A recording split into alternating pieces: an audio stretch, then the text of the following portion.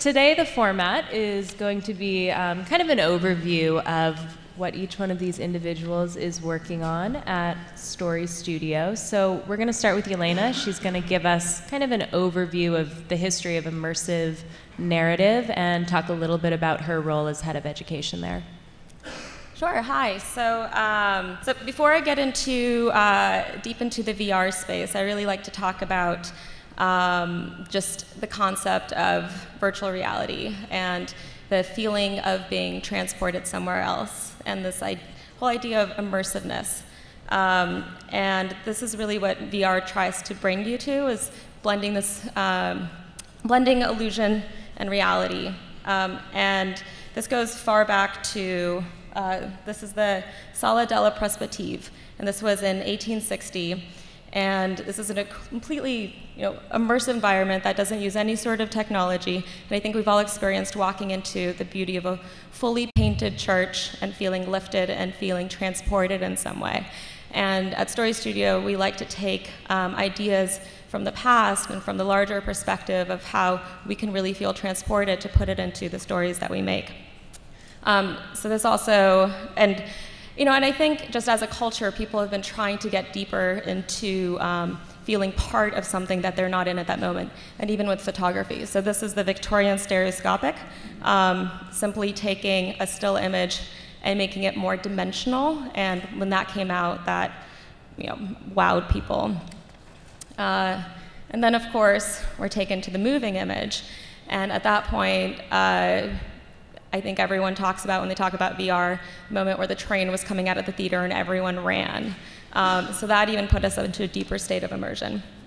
And then taking inspiration from things all around us that have been creating story worlds for decades now, and a big influence is theme parks. So Disneyland, when you go there, the whole world around you is an entire story world. We also like to talk a lot about immersive theater when we think about VR. It gives you that balance of giving you agency while also creating a story world. How many of you have gone to Sleep No More?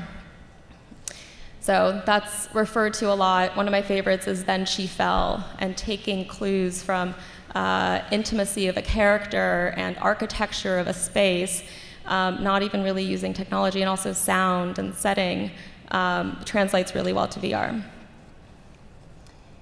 Another thing is projection mapping, and that's transforming the environment around you through projections to make the physical space completely change. And then this is actually a setting from a game called The Vanishing of Ethan Carter. And looking at game makers, they've been creating story worlds for a long time now, and this is the place of transition between storytellers and game makers. And they used a lot of photogrammetry and really, really beautiful space. So now I'm going to take you a little bit into just VR and a very brief overview. This is Morten Halig. This is the Sensorama, one of the first VR ideas. Basically, you stick your head in a box. There's smell, there's wind, there's a vibrating chair, there's video, and he was a cinematographer, and he actually created several videos for this. The challenge is that it's incredibly bulky. The technology wasn't there. I spoke to his wife recently, and it's in some storage. She's looking for a few $100,000 to get it back out if anyone, if anyone who's here is interested. But it shows the challenge of where VR was. You couldn't really do much with it because of its bulkiness and its expense. And then this is Ivan Sutherland, which is the Sword of Damocles. And he said this great quote, which was, this was a display connected to a digital computer gives us a chance to gain familiarity with concepts not realizable in the physical world. It is a looking glass into a mathematical wonderland. And then the person who has been credited with coining the term virtual reality, Jared Lanier from VPL Labs, actually started commercializing this, and instead of putting our head in a box, we now put the box in our head. And this was in the 1980s. And this was The Cave, which is an automatic virtual environment, which is a combination between VR and projection mapping that reacts to you. And then where are we now? So the VPL lab was in the 1980s, and now we're in 2016 already. And why are we at the space now where it's all converging and it's all coming together? The technology is cheap enough, it's small enough, it's fast enough, not only to get into the hands of consumers, but also to get into the hands of creators, because it really takes experimentation to understand how to push this medium forward. And a quick overview of the different types of VR. So this is, I think, what most people are familiar with right now. This is mobile VR-based work. You have Cardboard, you have the Viewmaster. This is incredible because it's scalable. It democratizes VR. The challenge with this type of VR is when you have it on your head and you move the world with you. And that takes away a slight feeling of immersion. And then you have the higher end mobile devices like the Samsung Gear VR. And now you have the Rift, and it's coming out on March 28th, which is incredible. And you also have higher end headsets like the HTC Vive and the PlayStation VR. And the difference with this is that you see that sensor there. It senses you in the virtual space. So when you move, you actually move in that physical space, and you're able to start interacting with it. And what the key with VR is to really get a strong sense of presence and a deep immersion. This is the way to really do it. And in order to use the higher-end headsets, you need the higher-end computers. We're using game engines, and because everything is, so the difference between the Cardboard and the mobile devices is that most of it is pre-rendered. It doesn't react to you in any way. And with these types of headsets that are more higher end, you need a much higher processing power because it reacts to you. You're living in that world with you. You're actually seeing a character, and it can see you. And that requires these bigger computers. And soon enough, it's going to get smaller and smaller and smaller, and those different kinds of headsets are going to start converging. And the other exciting thing that's coming out, and we're starting to experiment with storytelling, is interactivity.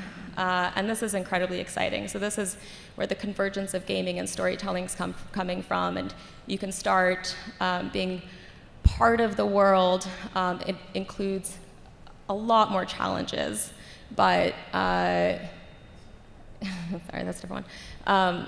But there's something very powerful about feeling part of that world with the touch controllers. And this is an example of social VR, which is also coming. So this is the toy box from Oculus, where you can have two people in one world together coming from different physical locations. So these people weren't in the same room. They're able to hand things to each other. There's also a section that they can play ping pong with each other in zero gravity. And we're going to start seeing more of this and start thinking about incorporating it into the story world as well. And that's the brief overview. Thank you. Thanks, Elena. So as Elena mentioned, the kind of immediate future for Oculus is the release of the CV1, their new headset, which is coming out on March 28th. And they just announced 30 gaming titles that will be a part of that launch, and you can also expect to see some work from Story Studio. So now we're going to give a little bit of an overview about what those couple of experiences will be. And we're going to start with Sxsw, who was the director of Lost, which was the first experience that came out in January of 2015. And it's an experience that transports you into a moonlit forest where you encounter a strange creature. Take it away, Sxsw. Thank you.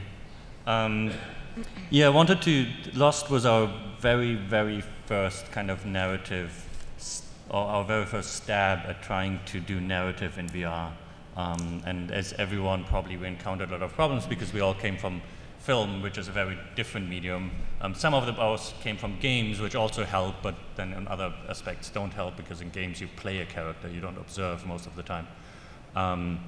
So I wanted to share with you kind of the basics of how we felt like it was best to begin a VR experience, and kind of what we learned from ultimately failing in the beginning. And the thing with VR is that you get this incredible sense of being completely somewhere else, which is in and of itself very distracting if you are the storyteller and want to tell someone a story. Like if I plug you into an amazing new environment and also try to talk to you and tell you a story, normally you just don't pay attention. And I think it was just a year or year and a half ago, people were wondering, like, oh, does presence actually break story? Can we not tell stories in VR? And I think we can, but what happened basically is that when we had the first prototypes built of Lost, and we kind of had a small test audience of people who didn't know what it was or what's about to happen, we kind of gave them the headset, and they put it on, and you probably tried VR, so it's kind of weird in the beginning. You like put on this weird headset, and you stand in this room where there's other people, and it's a bit disorienting and confusing anyhow. But then suddenly you see something, and what happens was people were just completely distracted by what was going on around them to follow any kind of narrative story thread. They were so immersed, they felt so present that they were so distracted. And so we knew we had to do something because no one was listening to the story that we were telling them. And what we did was, if you look at, to be honest, any kind of medium that tells a story, but if you look at, for example, cinema, the movie starts even before the movie. Because you go to the cinema, you choose to go to the cinema, you go into that big room, you find your seat, you settle down in your seat, and then the lights would dim, and old school-wise, the curtains would open. Now you have trailers that start before that. You would be confused nowadays if the movie would start without trailers, because the ritual is established. And then normally movie starts with kind of the logo of the company and maybe the title sequence, and there's a lot of things which kind of ease you into forgetting your surrounding and kind of focusing on, okay, now there's a movie and I'm not distracted by who sits next to me and eats popcorn. So we were trying to figure out, okay, what is the equivalent in VR that we should do to get that sense of forget the world, follow what I'm telling you.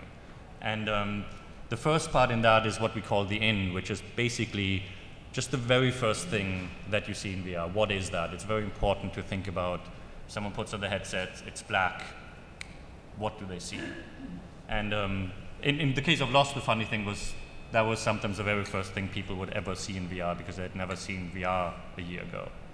And in Lost, the very first thing that you see is, it should come up there if the movies work, is that, which starts as a tiny dot and then becomes Fee the Firefly. And the reason for Fee was that we wanted the very first thing you see in VR to be something tiny, something friendly, something not overwhelming, but something singular that grabs your attention. And the other thing that Fee does is she flies to your left and she flies to your right, so people naturally start looking left and right. So people who've never done VR suddenly realize, oh, I can turn my head around. So she's guiding you to do that. So once you kind of have something that raised your curiosity in a singular start of a story thread, that is when we start to fade up to the location that you're in, which is this beautiful forest at night.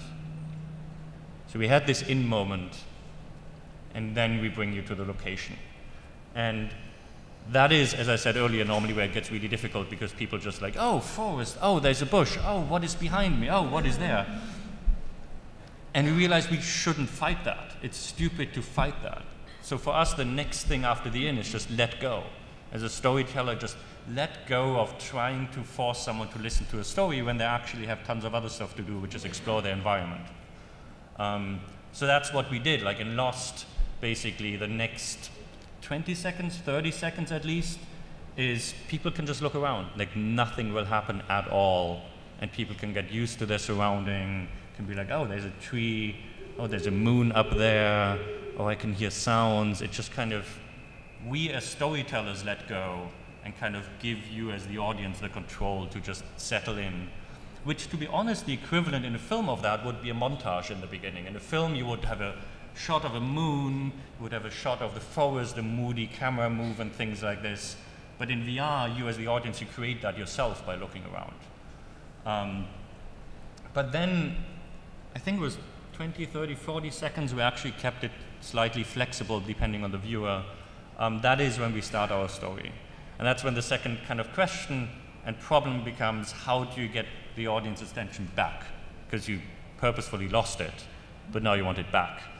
And what we did is we jumped back to traditional movie tropes, which is we start with title credits. We're like, yeah, this is not a movie, but people know title credits, so let's just put title credits there, and people will intrinsically understand, oh, something is about to start. And we start music, so people are like, oh, something is going on.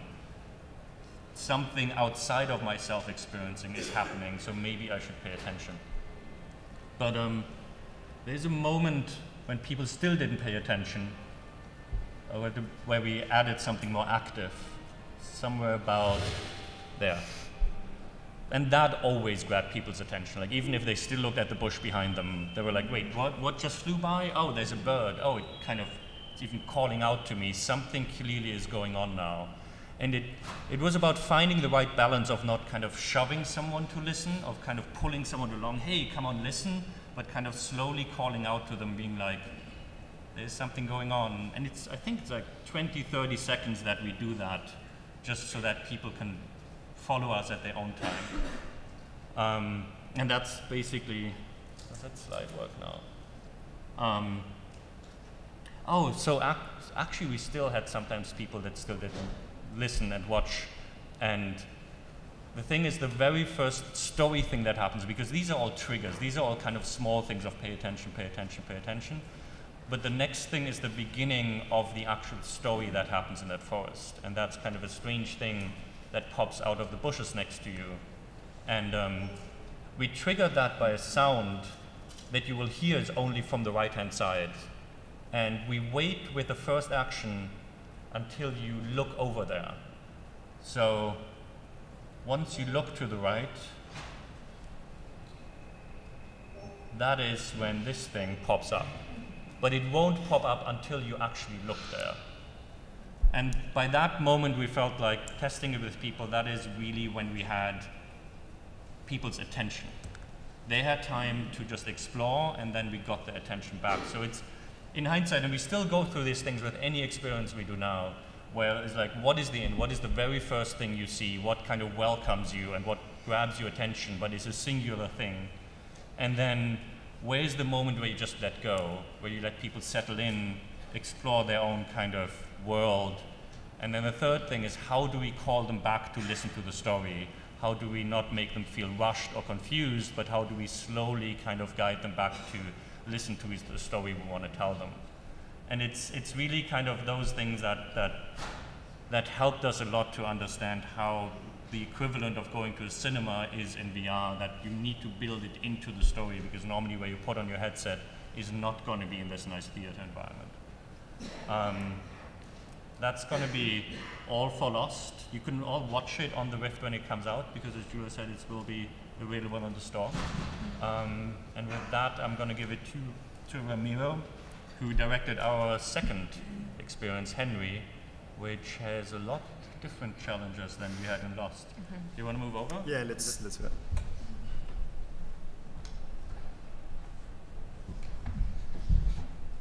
Right. So thank you, Sxsw. So yeah, I'm Ramiro. I'm the director of Henry. That's our second experience. It's coming out in a couple of weeks. Super exciting.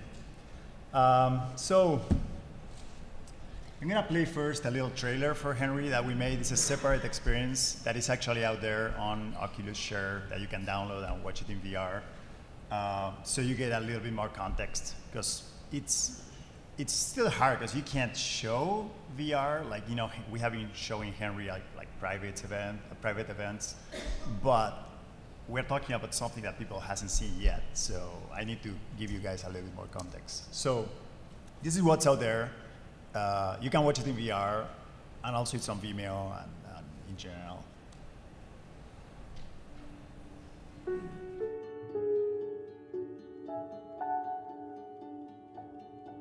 Once upon a time, there was a little hedgehog named Henry.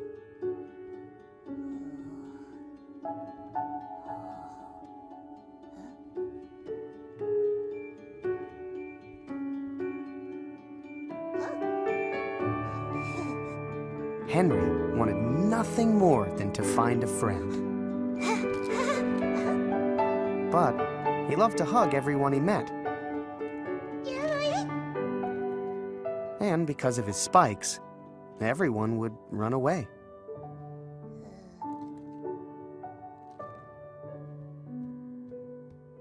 Over and over and over again. It's lonely being a hedgehog. Until, on the day of his birthday, he made a wish that changed everything.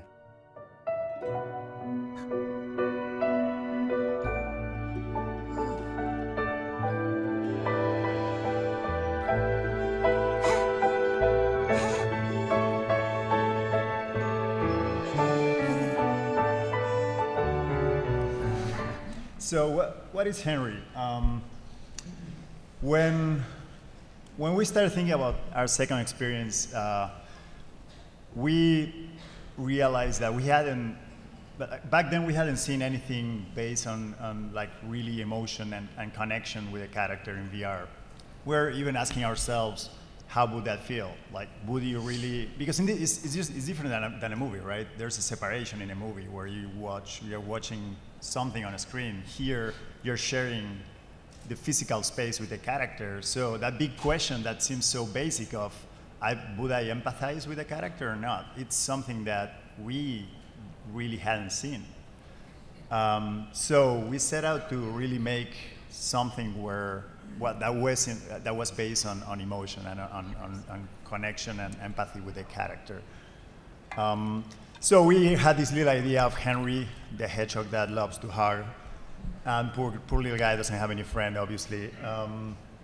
So we started, as we all come from film, or pretty much all the creative direction comes from film, we started with the process that we know, which is, okay, let's make it like we will make a film. We started designing the character. You can see there some concept design for Henry, the house. We actually, I'm going to be talking a little bit about what changed during the process, because we started like, we would make a movie, and then we realized that we needed to adopt new techniques to work in VR. For instance, the house, we designed the house you see up there, up right. And when we actually built it in VR, we realized that this is much more, you have to think much more like architecture and not like a set that you're gonna frame with a camera. You need to think more about the space and the depth of the space. There's something really fun in VR, that is that to really feel that sense that there are things close to you, and there are things farther away, like really use that depth. So we redesigned the house and really pushed that sense of perspective and depth. So the house actually has really different levels. It made it really the space much more interesting, and really gave it a sense of that we were really using the space and not only creating for a screen. We also, thinking about the story, we actually did traditional storyboards, which, they worked in a sense. We planned them, we started working on that. We thought we had the story, but then when we started actually working, putting the story in VR, it didn't work at all. We really needed to change the story, because things that work on a screen, like the timing of, it was very much more like comedic and action-based. You would see Henry like showing up in the house, running around the whole place, like setting up his little party. And it was great on a 2D screen. It was really, cute, funny, charming, fast, until like they would stop there and sit down and wait for their friends to come in, and then we would cross this all, like 5 hours later, and no one showed up. They're all tools that work on film or on a 2D screen, and then we really tried to match that, and timing-wise, it was horrible. You would see this little character running around you like crazy. There was no time for you to understand what was going on. Going back to what Sxsw was saying, VR's new is overwhelming. You can't just put stuff around the people right away. You need time to let them feel the space, get used to the space, get all the exploration out of their system, so they can actually then enjoy a story. So we decided to change the beginning and make it much simpler, where just Henry will just come out of the kitchen and set the cake on the table, very slow. Like actually, if you see it as a 2D movie, it feels slow. But in VR, you need that because there's just much more information going on, and people just are gonna.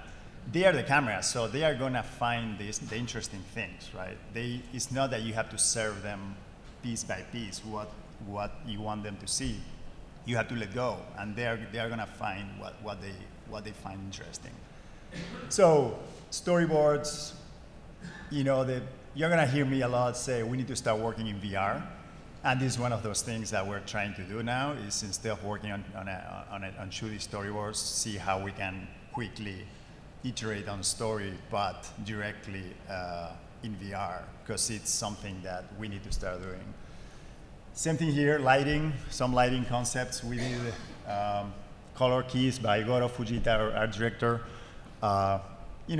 Trying to find that lighting mood in the house. The idea was to give a sense of warmth, something that feels comfortable so people can feel good about it.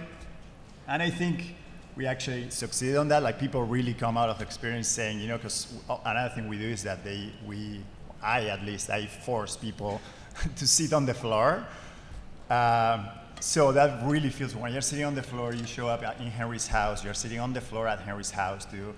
And that makes you feel, first, it makes you feel like a kid, which I love because it's like it's like I'm gonna tell you a little story as if you were a kid. Sit down on the floor, listen to the story.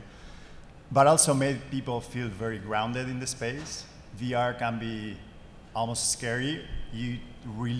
When you're standing and you're looking at something, you don't see your body, and that can be, it's like you are free to move, but at the same time, you don't know if you can move. And sitting on the floor, we found that people were it made them feel confident enough as to actually start exploring the space, crawling and looking around. So making that space feel comfortable for them and warm enough to make them feel good about it was really important. Then part of the process, we use Maya for animation. This is just a screenshot of how we worked all the character animation. This part of the process is quite similar as traditional animation, feature animation, or the difference is that in a movie you have shots, right? You have really short shots, like 2 seconds, 5 seconds, depending. Here Henry's essentially a single 10-minute shot, where when you need to organize the work, you need to you have an animation team, you need to separate the work and let them do a little pieces separately. And in this case, so we need to come up with a way of how could we separate that long 10-minute shot into pieces so people could work on separate moments and then stitch it all back together seamlessly. Very difficult, looking forward to find new tools to do that. Still, starting the process. We are early days. We are just trying to figure it out. But in general, it's a process that we know how to do, I think, animation-wise. And then we put it all together in the game engine. We use Unreal. This is a real-time engine. This, comparing to Pixar, in Pixar you basically make a shot and then you throw it into a render farm and it takes 20 hours to compute and then you get a single image out of the render engine.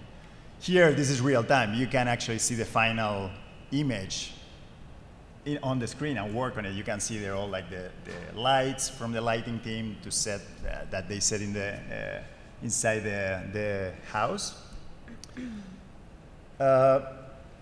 It's good and bad.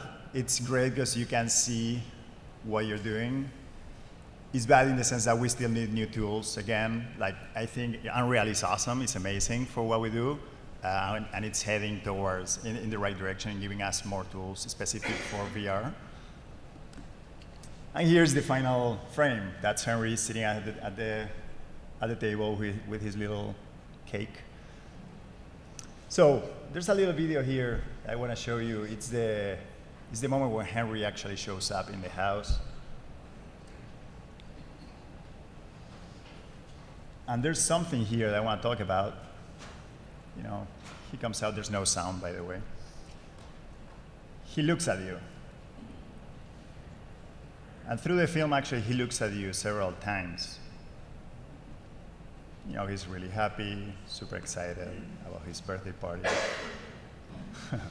So here Henry's looking at the camera, right? But in VR, he looks at you. He looks into your eyes. That's how it feels. And that's a huge difference, actually. And we had this big discussion at the studio where we're asking ourselves, well, you know, the story is about a lonely hedgehog. He's alone on the day of his birthday. But it feels like you are there with him. So we had that to choose between, should he actually acknowledge your presence in the space? But if he acknowledges your presence, that means that you are there. So that means he's not alone. So that means we need to change the whole story. Or he doesn't look at you at all. And you know, it's like, okay, he's alone. I'm just here like a witness or like a ghost. Which would have been valid, but we were, you know, and this is actually one of the things that I'm almost like the proudest, is that we actually went and tried something different, is that let's try what will happen if he actually acknowledges your presence, but it's still, you're still part of the audience. You are not there for him. Like he sees you, it's almost like breaking that fourth wall. And it actually worked. That's what fascinates me, is that we were like, and we're still actually at the studio discussing that it works, it doesn't work. But what I found is that in general, when I show it to people from the industry, you know, when we see something, we tend to deconstruct everything. And they are like, oh, why? You know, why does Henry look at me if I'm not there? I don't understand, you know. But then when I show it to regular audience, they actually love it. They don't even think about why that logical disconnection between I'm here, but I'm not here. They just understand that Henry is looking at them, acknowledging the presence, but you are not part of that world. And they love it because I think it comes from film also, kind of like those moments where the actors look into the camera. So there's a language there that is familiar. But they love those moments because they are really, really powerful when he actually looks into your eyes. And we actually, Sxsw found those moments where it's not random, it's not any time. It's actually Henry shares the moments where he's feeling something, when he's happy here, he's excited, he looks at you kind of like, hey, this is cool, right? Then he gets sad because he realizes there's no one. He actually kind of like, you know, all those moments of emotion, he's sharing them with you. It's extremely powerful. And to me, the conclusion of that experiment is that logically, it wouldn't have worked. But this is a new medium, and we need to try. The only way we can really advance it is let's try and let's show it around. Let's see how people react to these things. It's less of a logical conclusion. It's more of a, well, let's try it. Let's go ahead, try it, show it to audience, and learn from it. I think that's how we are going to keep advancing the medium. So I have a slide here where a few differences between traditional cinema and immersive cinema. In traditional film, you have linear timing, right? It's a sequence of events that go from beginning to end. In VR, timing depends on the audience. We can time the experience we can make it interactive. Depending on where you look at it, can last, 8 minutes, it can last 15 minutes. In movies, you have edits and cuts. In VR, we are not doing cut points. In a movie, you have a lock perspective. The director sets the camera, right, for the audience. It's locked and you only see what you have to see. In VR, the audience can look anywhere. It's up to you to either let them experiment and really explore, or actually try to lead their eye into the story. In traditional animation, we have hours to render a single frame. In VR, we have 11 milliseconds to render a single frame. It's a huge, huge task, and we are, with time it's going to get better. But still, lots of resources into try to make Henry as cute as possible, but also fast enough that he can actually play in a computer, in a regular computer. In film, we have storyboards that typically transition very well to the screen, up to the point where when you make a movie, you have storyboards and you pretty much swap those for the final shot, and it works very similar. In VR, what might work in boards might not work in a virtual space. We need to get to tools where we can actually work in VR and see what we're doing in VR. And in movies, you work with software that is designed for film. And here we're working with software that is designed for games.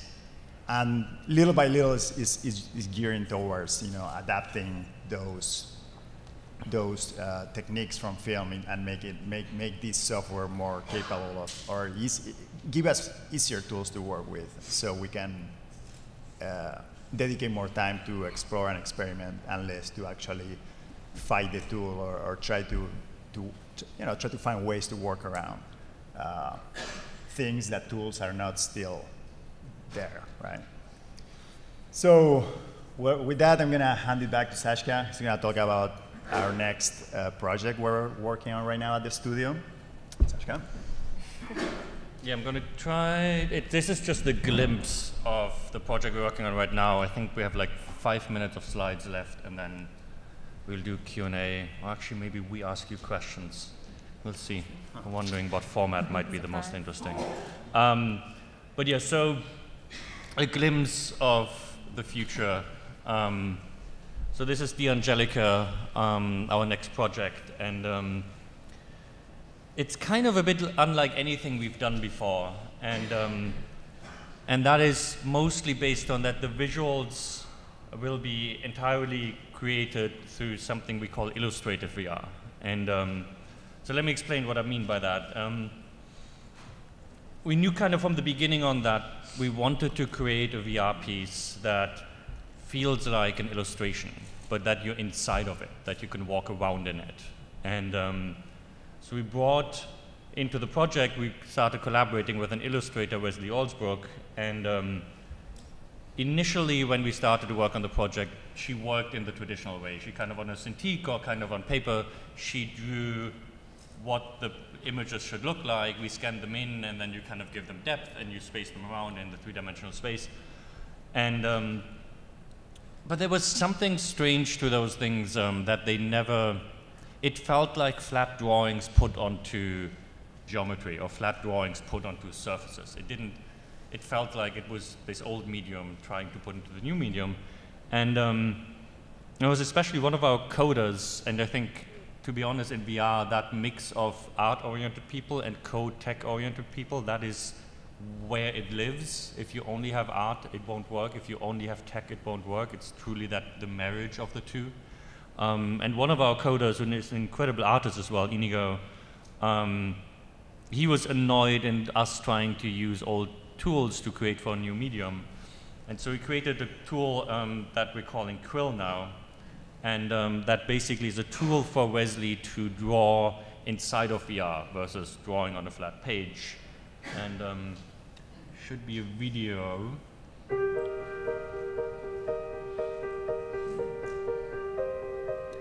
And what you see is Wesley is holding the Oculus touch controllers in her hand. And so when she moves her hand, she's creating lines in the virtual space. And she colors in the virtual space, and she colors in the space around her, and she details everything in the space around her.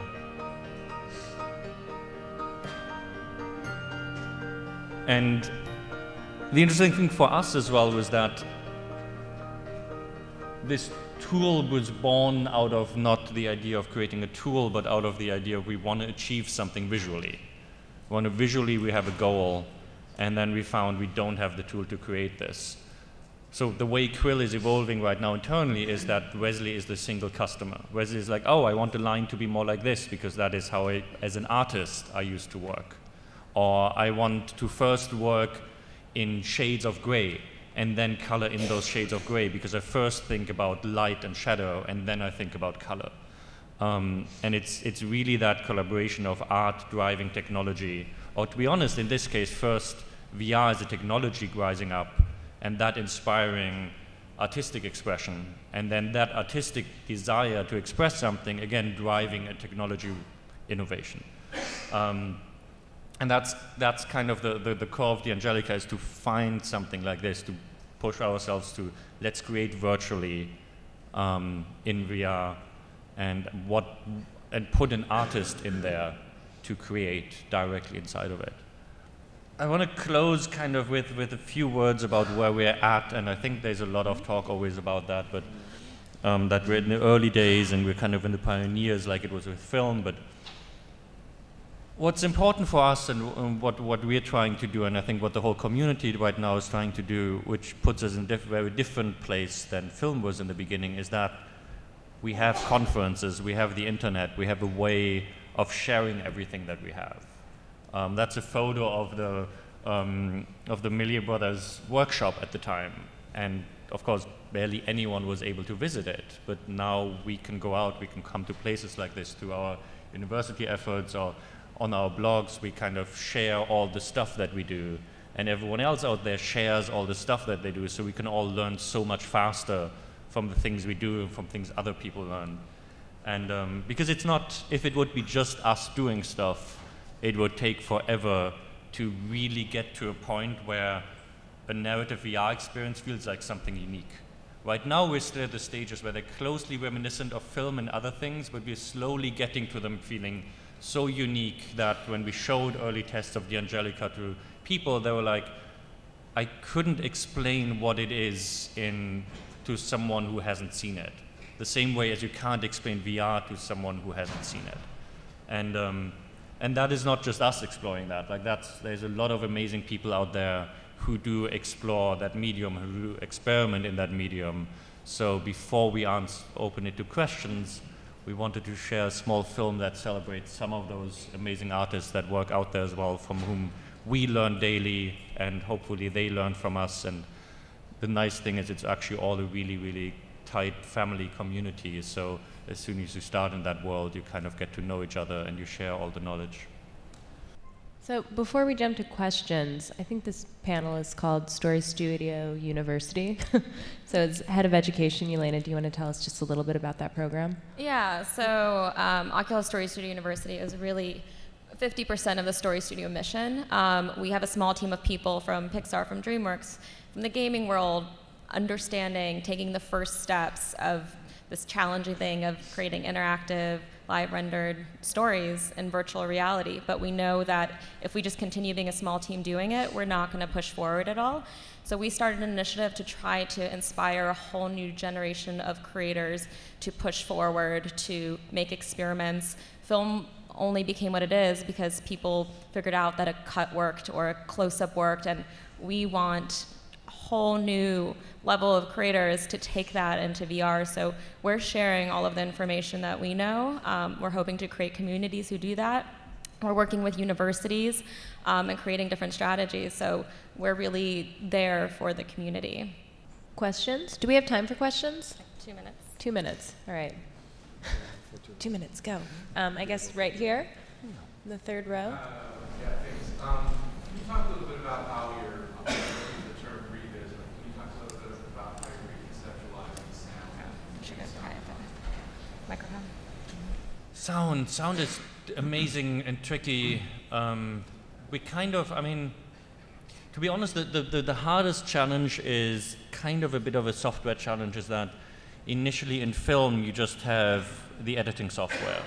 And it's such a, by now, editing software, it's such a simple, pure, one-person, really fast iteration loop step. You can throw sound design to stuff, you can just like rough things in. And that's really tricky in VR because you use game software that is much more flexible. The final polishing touch is actually fine. Like we did on Henry, we did the final mix of it at Skywalker Ranch and all that stuff, and then we put it back into the game engine. Once you know what the whole thing is, the polish part of it was fine, but the earlier stages we work a lot with sound designers who come from games, because they understand that flexible process of not having a timeline. Because basically in game software, it doesn't have a timeline, but it has events that are triggered at certain moments. So the sound designers attach their singular sounds to those events, and those events can stay time flexible when they happen. But getting more sound designers from film in is a challenge it's a software challenge basically, because it's used a very different set of software tools that people use. It also, we took a pass at the Skywalker sound for Henry, and the approach was also, you know, those guys work in film. We took a pass, as in like we made a recording of the whole thing and then they added sound to it. But then, because it runs on a game engine, the game engine is what is actually playing the sound. And depending on where you're at in the space, right, like the closer you are to something, it's gonna sound louder, and if you go farther away, it sounds, you can hear it that well, and that basically screws up all the sound mixing that they did, because they did all that sound mixing for film on a screen for that, but then if you try to kind of like put all those sound sources in your space, it doesn't sound the same at all. So in the end, you end up using that as a reference of the film look you want to achieve in sound, but then you need to replicate that in a game engine. Now you're going to lose some things and you're going to gain others, but in the end it's a reference, and you have to think more about that space and what's the cinematic feeling that you want to achieve. There's one more on the mic here. Go ahead. I saw Henry at Sundance and I absolutely loved it. The one part that really didn't work though was the eye contact, just because I just didn't understand who I was. Now, granted, I've probably seen more VR films than many people in this room. Are you starting to see people that have seen more VR films start to build this own grammar in their own mind? Because the first thing I said was, she's looking at me, who am I? And then I just filled in the gap and I said, oh, I must be like a stuffed animal or something that I can't see. So I don't know, what was your experience with people that had just walked into VR for the first time seeing it, and then versus people that have already seen enough where they're sort of like used to situations where they're in a presence? I mean, in my opinion, it's so early that we don't know yet what is this, who you are, how does it work, am I doing it right? My opinion is that once we develop the language and people get used to VR, there's not going to be that question anymore, and it's going to, some experiences are going to be just first-person experiences where obviously you're part of the world. Some others are going to be like Henry, which is kind of like the middle ground. Some others are like completely passive. They don't look at you. And it's going to be understandable, and it's going to be part of that language. But I think part of the confusion is the whole thing of the novelty of the whole thing. But we're going to get there, and I think we need flexibility basically to tell many different kind of stories. And I think you need to be able to count with all those options instead of saying no, it has to be first person, or it has to be completely passive and they don't even look at you. I mean, as I said, I found a lot of people who didn't really even worry about that. They just loved the idea, the feeling of having that contact. Let's see how it evolves. It's, in the end, it's all about that. I don't know if you, Sxsw. Yeah, I mean, it began, to be honest, with, we had a version where it doesn't look at you at all. Yeah. And when you watched it, there was a strange sense that you were there. I mean, you knew you were there. It's hard to convince your brain you're not there. And it felt weird that he doesn't react to you. It felt like you're in this space, this character goes through all that stuff, and there was a strange artificialness about you being there without somehow being incorporated. And it felt like this way, it was less downsides. It felt right because, I mean, in hindsight for us, it was in a movie, there is the fourth wall, because as soon as an actor looks at the camera, you're aware, oh, there's a camera, oh, there's a screen, oh, I'm sitting in the audience. But in VR, there is no fourth wall because you're there. So it's weird to artificially erect a fourth wall. And that's how it felt like. It was like there was a wall between me and the experience. But I do agree that we're just not used to it. Like in theater, I might be used to the actor sometimes looking at me, but generally in the mediums we know that doesn't happen. So we come from a preconception of am I something? Am I not something? Why does he look at me? Like all these things, I think, come from because it's so new, and we need to try things out, and the audience needs to grow with us. Some people haven't seen anything, some people have seen tons of stuff, so it's a mutual growth of kind of getting used to things. And I think it's actually more interesting to do things that confuse people than to preemptively not try those things. Yeah, that's the whole thing about we need to try and do it and see how it feels. It's really, we can't be the ones who are saying, no, this doesn't work, because in the end, we don't know what's going to work in the end. So it's a matter of trying to make stuff, trying to just do it and put it out there and see how people really adopt it. Yeah. I'm curious, how many of you guys are creating VR? Wow. Oh, cool. Well, you should come talk to the panelists after we're done, which I think is now. So thank you so much for joining us, and enjoy the rest of your South by. Thank you. Thank you, guys.